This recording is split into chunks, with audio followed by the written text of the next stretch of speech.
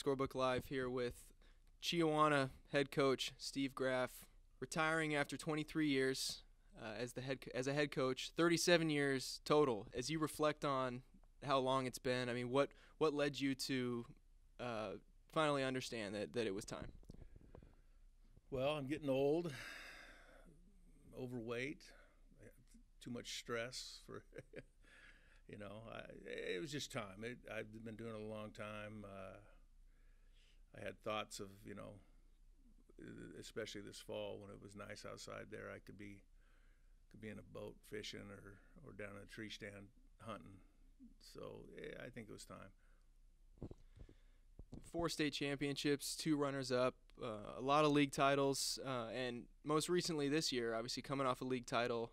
Was a part of it just kind of being happy with where the program was at now and understanding kind of what there was to build off of going forward? Yeah, you always want to go out on top, and you don't want to be fired. Because people have said a long time, there's 2 kinds of coaches: those that have been fired, and those that go out on their own terms. And I thought it was time. We had a good season. We had a good group of kids. Had some things that affected our run in the playoffs, but I thought we did well. You were the first and only head coach at this school. What did that mean to you? And just kind of taking a step back into when Chiawana opened, walk me through kind of the decision to come over here and the promise of what could be built here at Chiawana. Well, first of all, I live in these boundaries, so my kids were going to come here, and so that was the biggest thing. Be able to coach my own kids and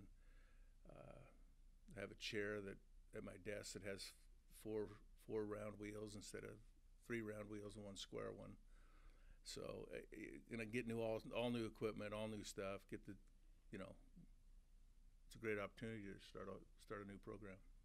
You started at Pasco in '97, and '98 you guys won a state championship. What was that season like? What are some of the things you remember from back then? And what was that, your first season, second season as head coach? Yeah, well, the first season we lost to Central Valley. We missed a field goal. I can't remember if it was a quarterfinal game or I think it was a quarterfinal game. And actually thought we were better that year than we were in '98. And the kids in '98 just gobbled it up and did a great job and got over there, and it was pretty cool, that first one. Pretty cool. What do you remember about being on that stage, especially being on the sideline and having the head coaching duties? Well, I had some really good assistants too. Back then I was a little bit more involved. I was a defensive coordinator then. I fired myself here a couple of years ago, a defensive coordinator, after Gonzaga Prep put 600 on the ground on us or something like that. So, but I had good coaches. We had great camaraderie, good kids, and that's what you play for, is to get to the dome.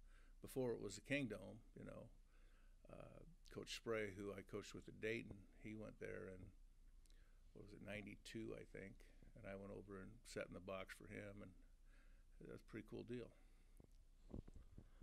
Over so many years, I would imagine a lot of it blends together, but is there a best game, best comeback, any particular game or moment where the odds were stacked against you that stands out that you'll never forget?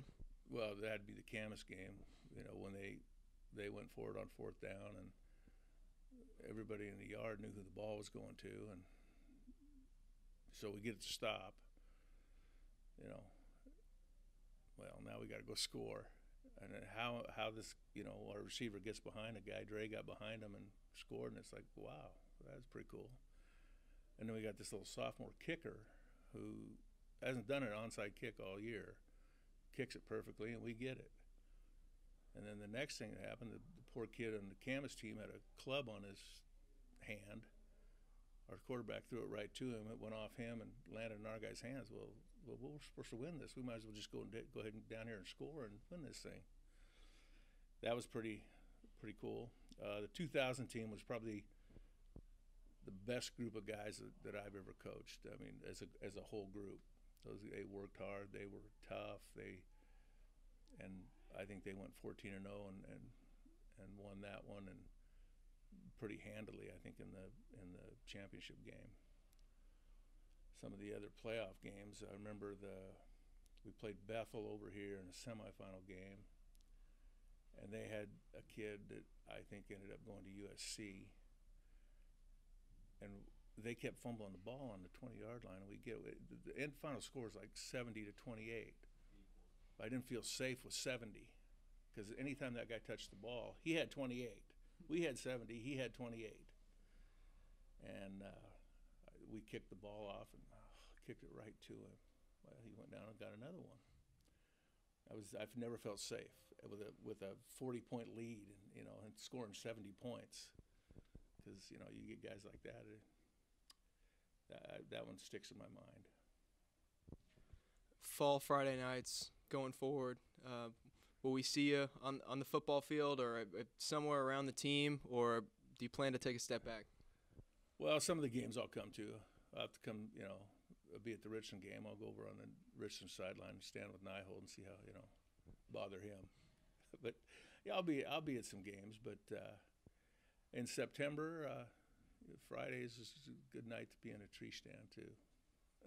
That entered my mind a lot more this fall than it ever has. So, and that helped with the decision.